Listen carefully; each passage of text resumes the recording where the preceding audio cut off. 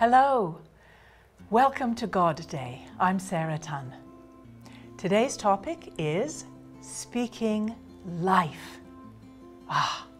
Life in all its abundance, as opposed to death. Society is pulling us down sometimes. Things that are going on in the world might make us feel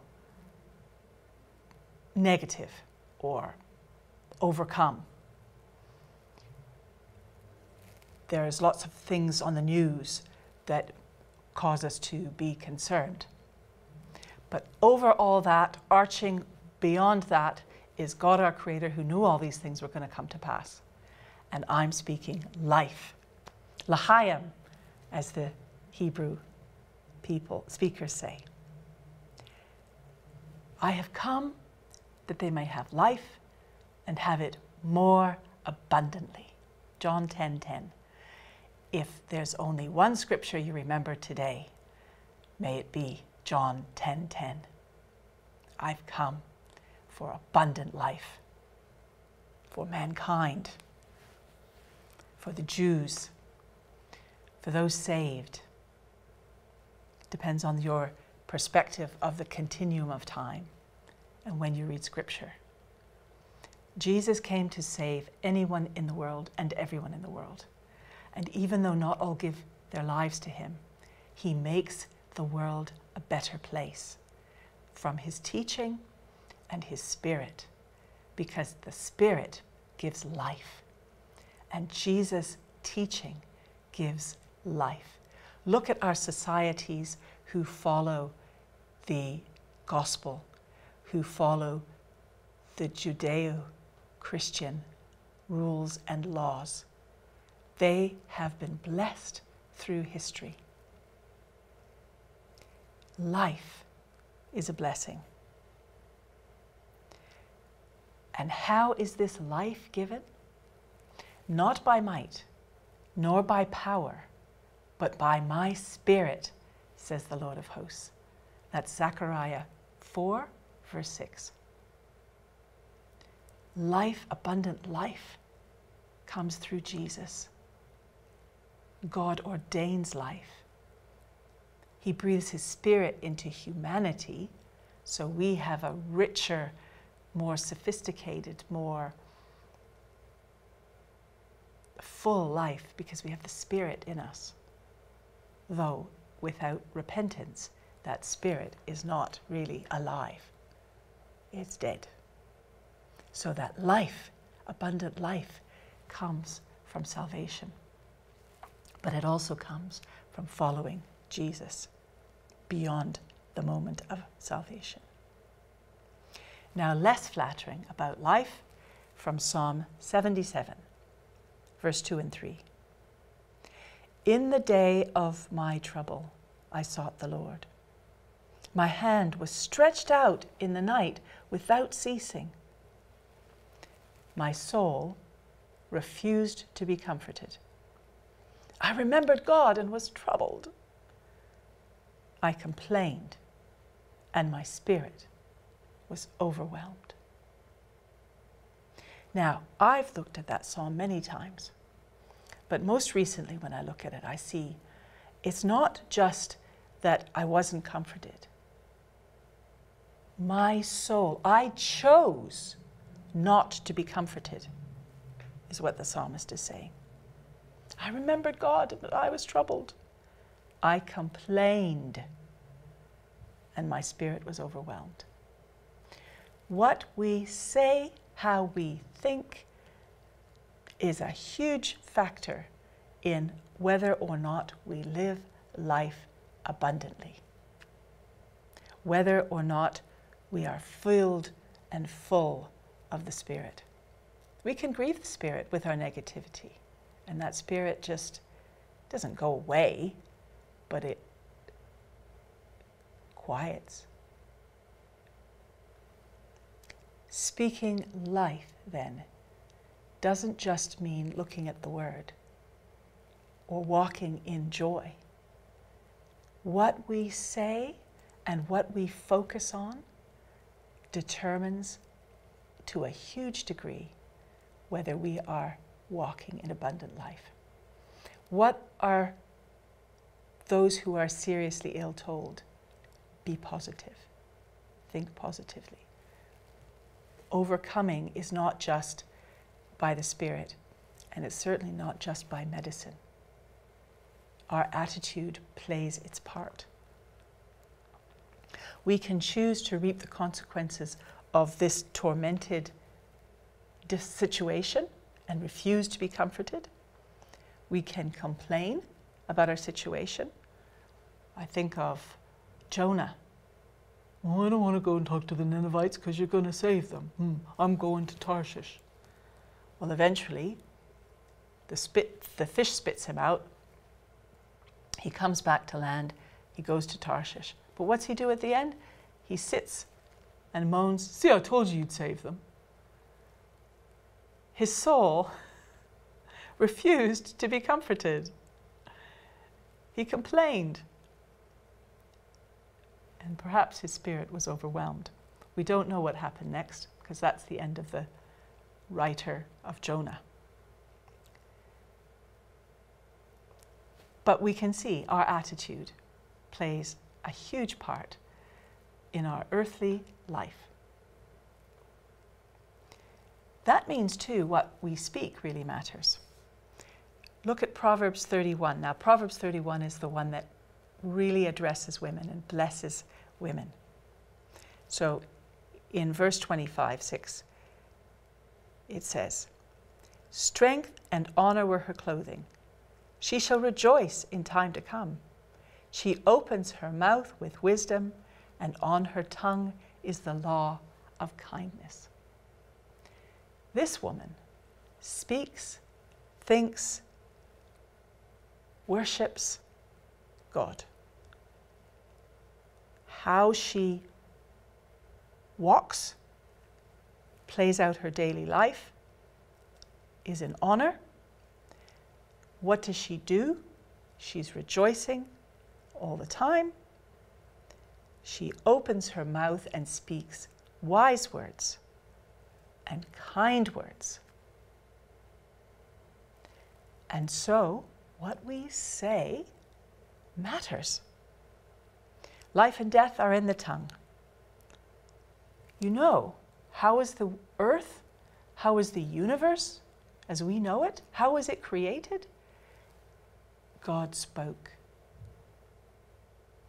The power of the tongue. What is it's bridled and all of that business. I don't think I have that here. No, I didn't include that in my notes. But about the bridling of the tongue, James talks about how we need to curb what we say.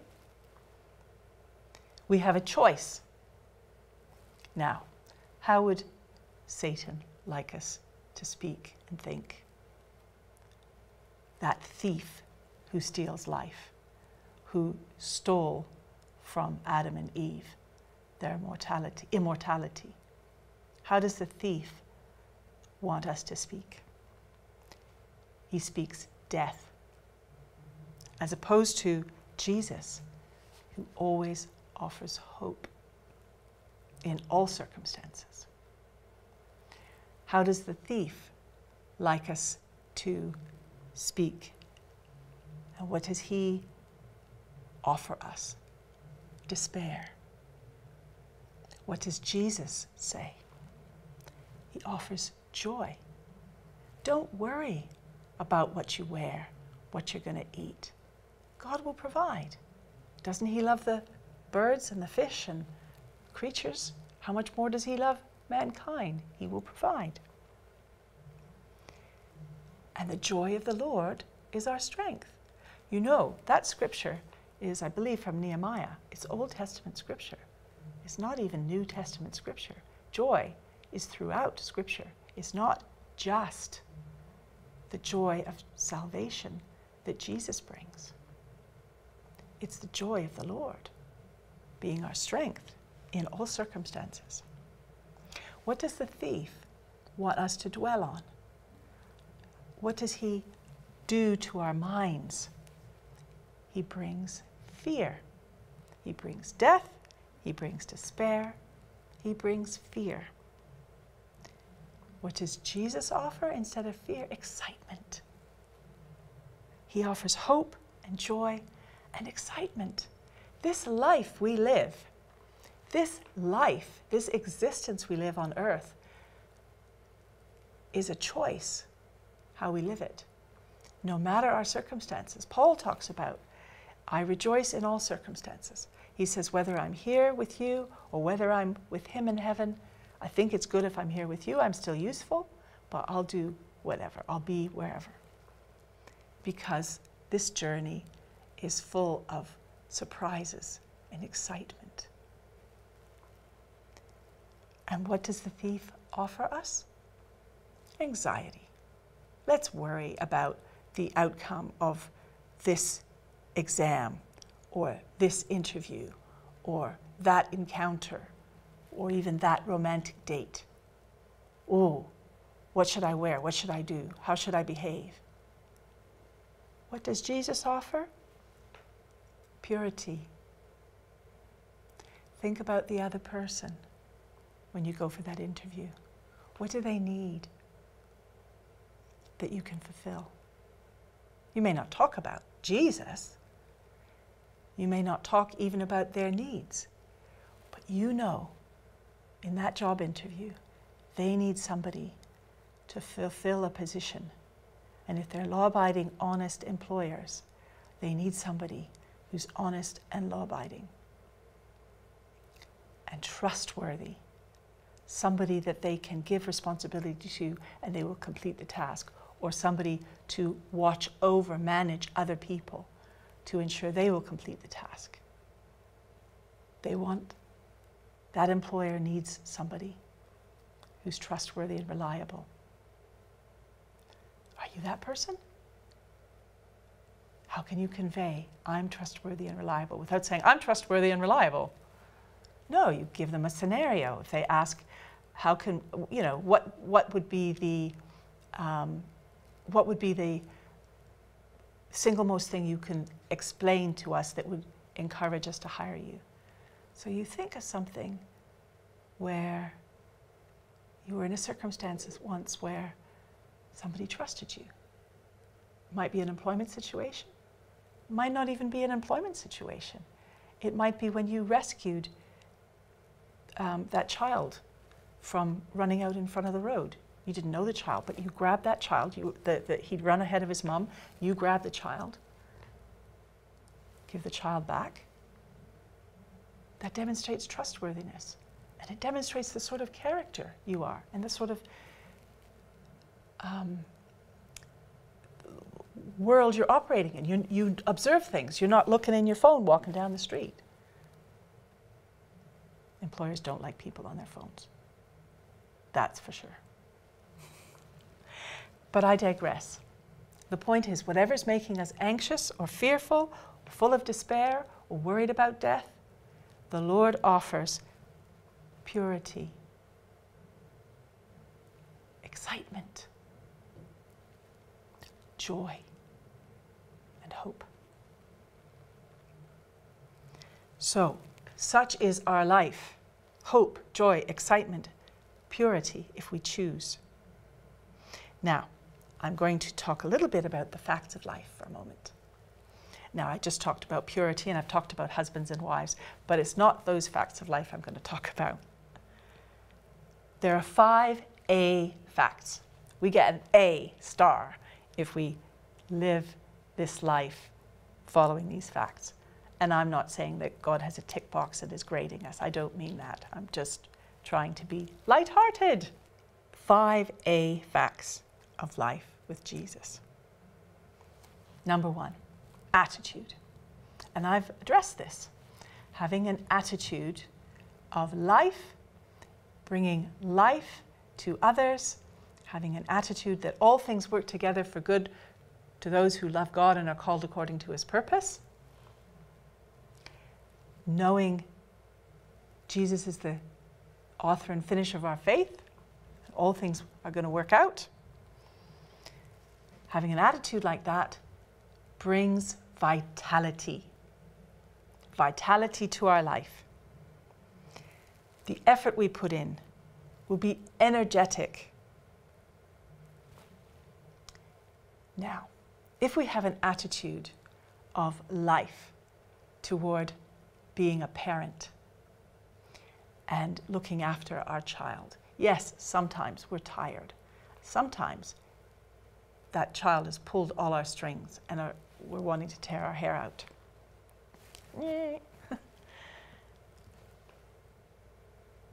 But it's all in perspective.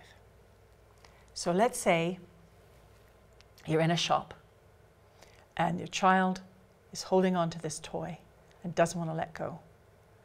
And it's lunchtime or it's end of school time and this one's a toddler and you've got to go get your 6-year-old from school and they don't wait at the gate long.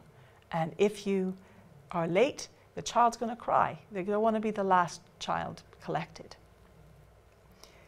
If you have an attitude of vitality, you think, how am I going to provoke my child to distraction so I can get that toy back, put it back on the shelf, because it's 450 pounds.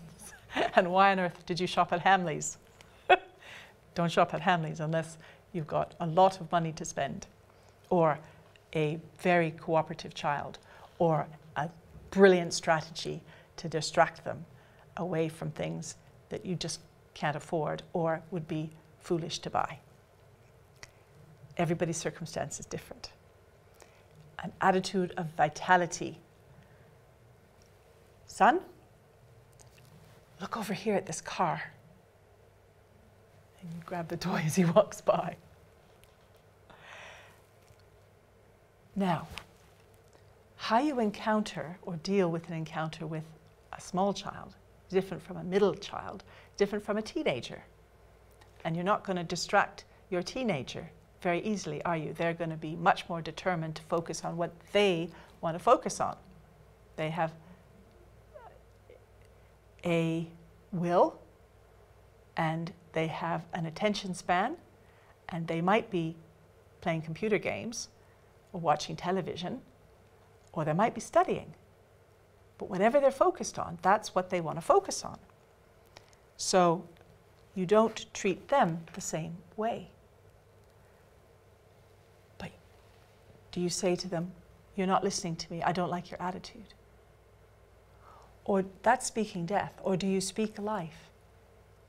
You say, I need your attention now because the house is on fire, if it's on fire. Or you gauge, what's my attitude to my teen? Do I respect them? Do I trust them? Are they worthy of that trust and respect? Can I wait until their attitude's good? And rather than say, right now, I don't like your attitude, wait till they're offering to do something in the house. You say, gee, I love your attitude. That's speaking life. Speaking life is waiting for the moment to give life to somebody rather than death. Because you certainly want to hear life from the Lord. With our children, we are God until they put something else, hopefully it's the Lord, in the role of dictating and leadership in their lives. Certainly to a small child, you are God's representative. Throughout your life, you will always be God's representative at any age. But whether you are God in their heads certainly depends on age and relationship. You want them to have a positive attitude toward you and toward God. So find ways to have a positive attitude toward your child. And yes, there will be times when they need to be scolded. Absolutely. Spare the rod and spoil the child. That's scripture. I'm not suggesting we use the rod. I'm not suggesting anything about how to raise your children or discipline your children.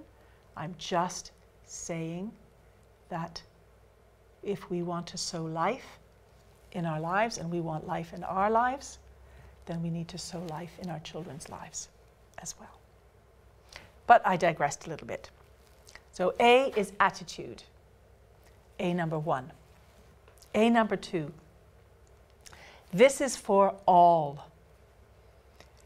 There is neither Jew nor Gentile, slave nor free, male nor female. We are all equal. We all have equality. Galatians 3:28. There is neither Jew nor Greek. There's neither slave nor free. There's neither male nor female. For you are all one in Christ. You're not alone. Galatians 3:28. So there's no feeling sorry for yourself. You're not alone. There might be times when the Lord wants you and your attention for himself, for good reason, either to prepare you for ministry, to train you and teach you, to convict you, to love you, pour out love on you, give you the attention you really need and aren't receiving in the world. So there are times when he wants to take you in seclusion with him. But ultimately, we have fellowship. Sometimes in persecuted nations where our faith needs to be hidden, it can be hard to find other people who believe. God will provide our every need. He gives our heart's desire. So we are not alone. We are not alone.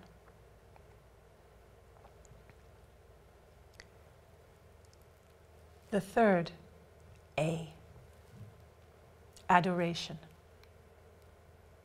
We worship the Lord in the beauty of holiness. We worship the Lord. We thank the Lord. We give thanks to him.